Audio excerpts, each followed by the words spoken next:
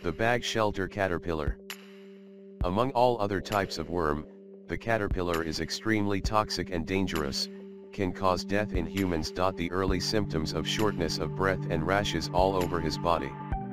These caterpillars feed on the leaves, and come out at night.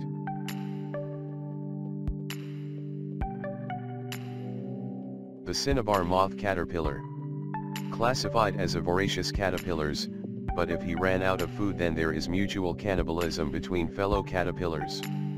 To sustain life, caterpillar is equipped with enough venom, deadly weapon for prey. If man touched the poison that makes us itch and rash all over the body.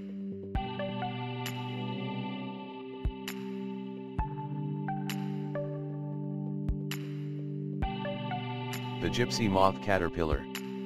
The hallmark of this type of worm is to have a feather in his head, and unique in the caterpillar body, only little hairy. The hair can cause pain and dermatitis for people who come into contact.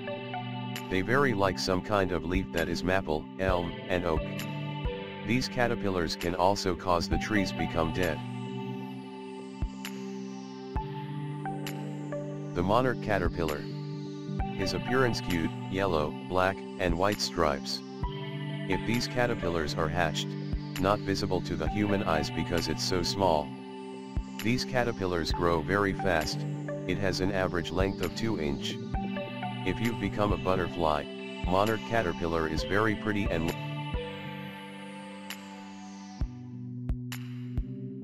The stinging rose caterpillar.